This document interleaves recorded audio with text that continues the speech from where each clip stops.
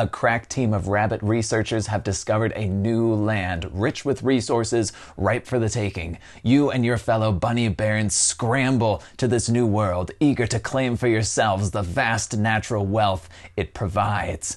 Amidst the clamor, one thing is certain. This new land ain't gonna colonize itself. Join me on the floor to learn how to play Bunny Kingdom by Richard Garfield.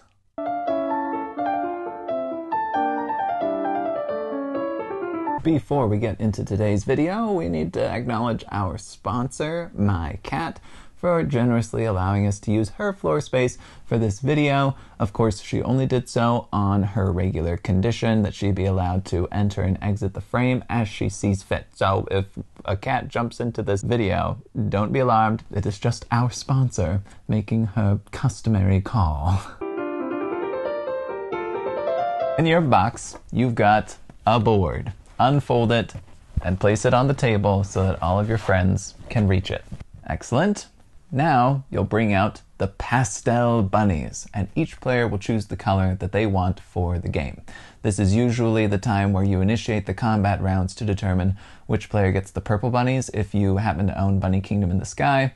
I do not own Bunny Kingdom in the Sky, so I'm just going with the best color in this box, which is, of course, the pink bunnies. Your friends will receive several of these small plastic bunnies. Please inform them that they are free to arrange them in any way they see fit in their player area. They can use them to create little symbols, perhaps formations. They will just need to pick one delegate from their bunny army to place on the 0 in this scoring track on the right side of the board. Once everybody has done that, you're ready to populate the board with cities. The cities that you receive in the box will come with different numbers of towers. You'll have cities with 3 towers, cities with 2, and cities with 1 tower. You'll take the cities with 1 tower and you'll place one of those cities in each of these city spaces that you see on the board until your board looks something like this. You'll have a bunch of cities left over. After doing this, you'll just take all of them and put them in a pile on the side of the board. There will also be a bunch of cardboard tokens in your box. You'll take all of those tokens out of their bag and place them in a pile beside your board. You'll then take the hefty deck of cards you'll find in the box and you'll give that a shuffle. Now, this deck of cards is really big. I do recommend breaking it down into smaller chunks and distributing those chunks among your friends, so you can have a little bit of a shuffle party. After everything has been shuffled, you will assemble the game's deck and place that deck of cards on or near the board. You will then deal a hand of cards to each player. With 3 players, you'll deal 12 cards. With 4 players, you'll deal 10 cards to each player. Once everybody has a hand of cards, they'll be able to look at those cards but not reveal them to any other players at this time. And then you are ready to begin the game. Bunny Kingdom takes place over 4 rounds. In each round, you and your friends will have a drafting phase, followed by a construction phase, followed by a points phase. Let's start with the drafting phase.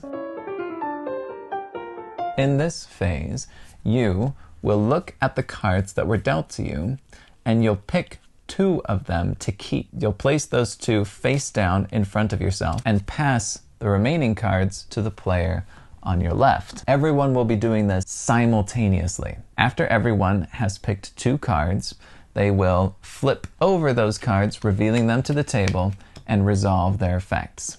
Unless they picked a parchment card, which will look like this. If you picked a parchment card, you will not reveal that to the table. Instead, you'll keep it face down and place it in a secret parchment stash. After everyone has revealed the cards that they chose, or of course set aside their parchments, they will resolve those cards. There are a couple of different cards in the game. The most common ones will look like this. They'll have a letter and a number in the top right corner. That letter and number indicates a territory on this board. When you play a card with that letter or number, you'll pick one of your bunnies and you'll place it onto the space indicated on the card. So we have an A8 here. We'll go on our board, we'll look for A, 8 and we'll place our bunny there. We are now considered to be controlling that territory. Once you've placed your bunny, you'll discard the card. Some cards will give you a building that you can place on the board later. These buildings will look like this. They'll have a little icon in the top left corner, and they might have a little icon next to them indicating what type of territory that building can be constructed on. When you flip a building face up, you'll collect the cardboard token or plastic building miniature corresponding to the type of construction you picked and place it on the card. In this case, I picked this cinnamon building, so I will find the cinnamon token in the pile of cardboard tokens near the board, and I'll place that token on top of the card. There are also provisions cards. When you flip those over, you'll just grab 2 cards from the top of the deck and resolve those immediately. And those are all the different types of cards available in the deck. So after you've resolved all of your cards, placed your bunnies, grabbed buildings and placed them on your cards, then you'll grab the stack of cards that was passed to you and you'll repeat the process, picking 2 cards and putting them face down in front of yourself. You'll continue drafting, passing, and revealing until all of the cards have been drafted. After all the cards have been drafted, you're ready to move on to the construction phase.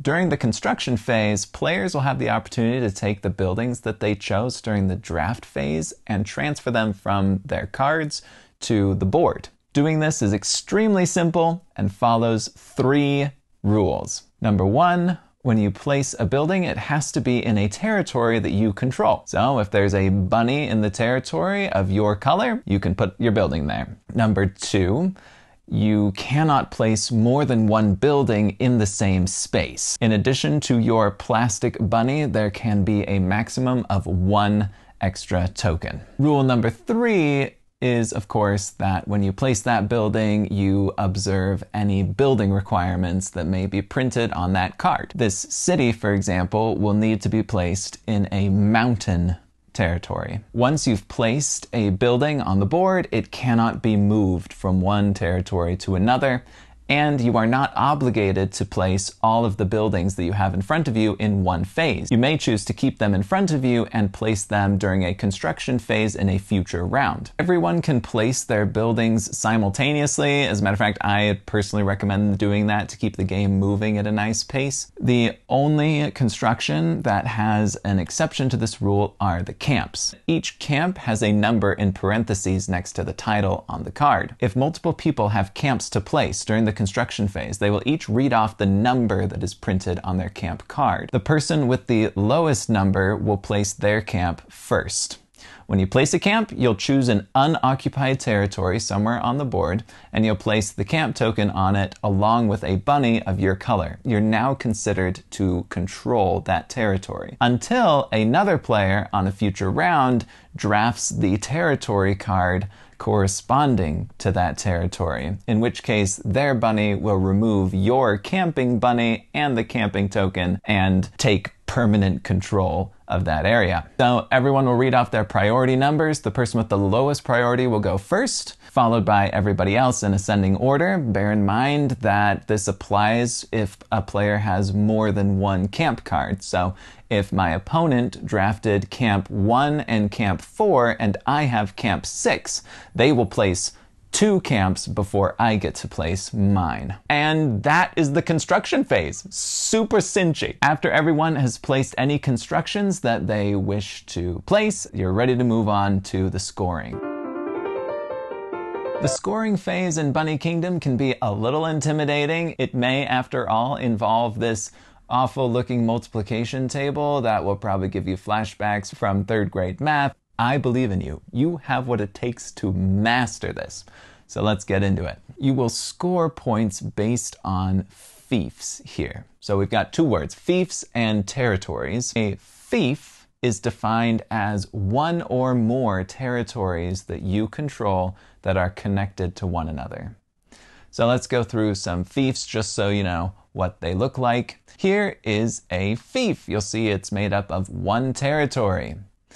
This territory is not connected to any others, so it is a fief of one territory. Here you have multiple bunnies in a row, a fief of 1, 2, 3, 4 territories. Since they are adjacent to each other, they are considered to be in the same fief. We have 2 fiefs here. You'll notice that these spaces are separated by this lava gorge. Now that you understand what a fief is, let's talk about how to score them. The manual will tell you that to calculate a fief's point value, you multiply its strength by its wealth. What does that mean? A fief's strength is the number of towers in it.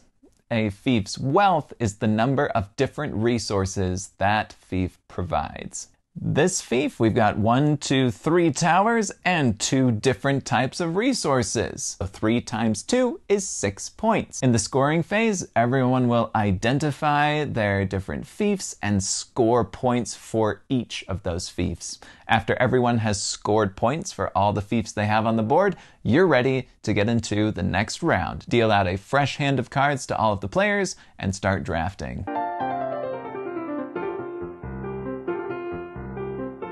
And there you have it. You rinse and repeat. Do that 4 times total and the game is over. Everyone will then retreat to their parchment libraries and dig out their dusty old parchment scrolls and reveal them. And I usually like to go 1 player at a time to make sure we don't get any weird calculations, mistakes. And we score up all of their different parchments. Couple things you should know about the parchments. Number 1, some of them will refer to the number of resources you produce. In those cases, you are going to count every space that you own as providing one of those resources. So if I have 6 bunnies on territories that provide wood resources, then that is 6 wood that I'm producing. For something like the Woodland King, who will give you points if you produce at least 7 wood. Some parchments will have a golden caret at the top of them. Those are treasures, and you just straight up score the number of points specified by the card. And that's everything. When everyone's scored up all their parchments, whoever has the most points becomes the bunny ruler. So that's how you play the game at 3 and 4 players. How do you play the game at just 2? It's very simple. The rules are substantively the exact same. The drafting phase will be a little different. Each player will receive a hand of 10 cards. They will also receive a stack of 10 cards that are called the reserve. They'll leave this stack face down in front of themselves. During the drafting phase, players will first draw 1 card from the reserve pile in front of them and add that to their hand. They will then choose 1 card to play and lay that face down in front of themselves, just like in a normal game. They'll then choose 1 card from their hand to discard, and they'll discard that face down. You might create a separate face down discard pile for these, or you can just discard them face up to the discard pile afterward. I think it's fun to have a separate face down discard pile, and then you never know what's being discarded until it's gone. After each player has chosen the card they wish to play, you'll reveal those just like in the normal game and resolve their effects before passing your hand of cards to your opponent and repeating the draft. The placement of buildings and the scoring of fiefs are the exact same in a 2-player game. And that is how to play Bunny Kingdom. I hope you have an excellent time playing this game. If you have any crazy game sessions with it, any wild upsets, or something you just want to talk about, throw that in the comments section. We'd love to hear about it. And I think that's about it. Play nice.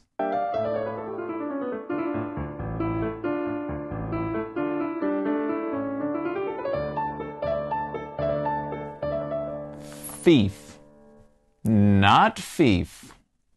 Fee, fee, fee, fief. Fee, fee. Great.